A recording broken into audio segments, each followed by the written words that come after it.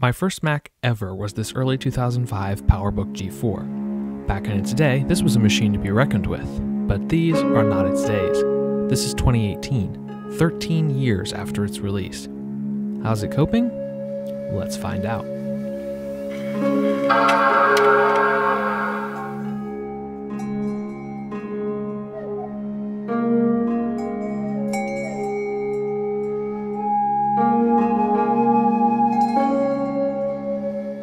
The display is only 720p, but it's not as bad as you might imagine. Text is clear and viewing angles aren't bad for a TN panel. The I/O is fantastic and still holds up pretty well. On the right side we've got a DVI port, S-Video, Gigabit Ethernet, FireWire 800 and 400, as well as USB 2.0. On the left is the power connector, 56K modem, a second USB 2.0 port, a mic jack, headphone jack, and the PC card expansion slot.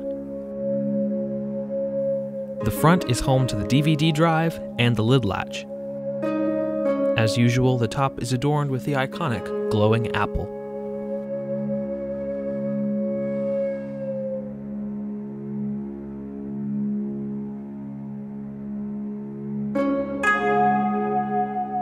The trackpad is a bit on the small side, but it's accurate and it supports two-finger scrolling.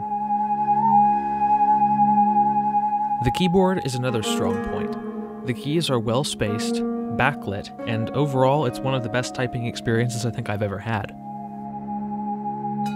The PowerBook runs the latest supported version of OS X, which is Leopard, on a 1.67 GHz G4 chip, backed up by 1.5 GB of RAM. Graphics are handled by the Radeon 9700 with 64 MB of VRAM.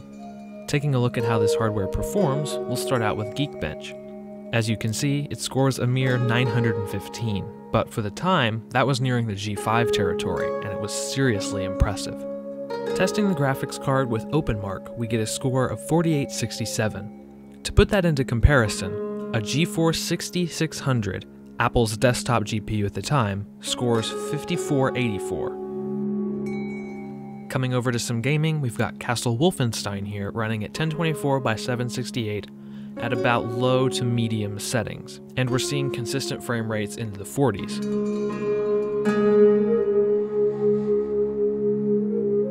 And Cube 2 Sarbrotten, one of my favorite PowerPC games, runs flawlessly at native resolution with medium to high settings.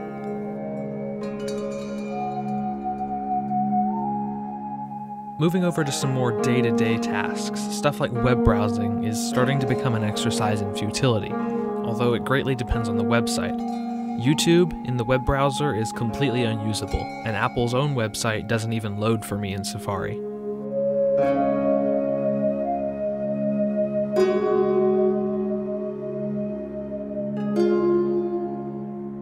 But at least the fading luxury that is DVDs works quite well. I can get through about 2 movies per battery charge. For those looking for a budget Mac, I'll be honest, look elsewhere. But all things considered, I can't really think of any PCs from 2005 that hold up nearly this well. Do you still have a PowerPC Mac? What do you use it for? Let me know in the comments below, and I'll see you guys next time.